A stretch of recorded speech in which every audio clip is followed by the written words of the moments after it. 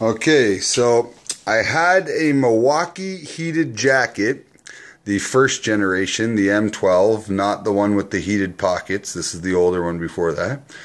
And the zipper and everything was broken and it was just ready to throw it out. But I thought before I throw it out, I'm going to cut out the heating mechanism. So this is the heating mechanism all cut out. Here's the button that you turn on and off. That's up on your breast pocket there. This is the part that plugs into the battery down here. I'm assuming this and this, these were two fibers, and I think they were woven into the jacket, and I think that's the breast heating pocket on the, or the breast heat on the one side. And then it went to another one in the middle here, which was in a bigger spot, this attached to this, and that was in like a little woven part like that. And that was for the back heat, and then it continued on over to the other breast heat, which again has the same thing with the fibers.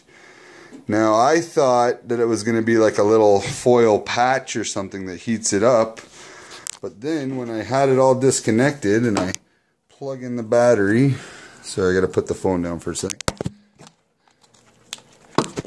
Alright, when I plug in the battery and then I turn on the M12, it lights up there like it normally did. I don't know if yours did this, but mine flashed and it was preheating. Now, nothing seems to get hot, but when I touch the two fibers together, this is what kind of amazed me. You see the smoke coming from it, and the, like, well, I can smell the smoke. I don't know, you can see the sparks a little bit.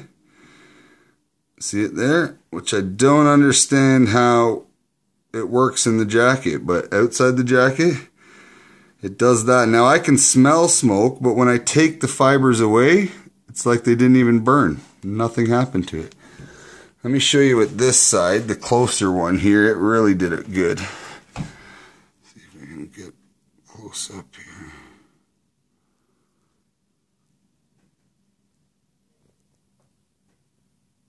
You could see that. You could probably see the smoke even going.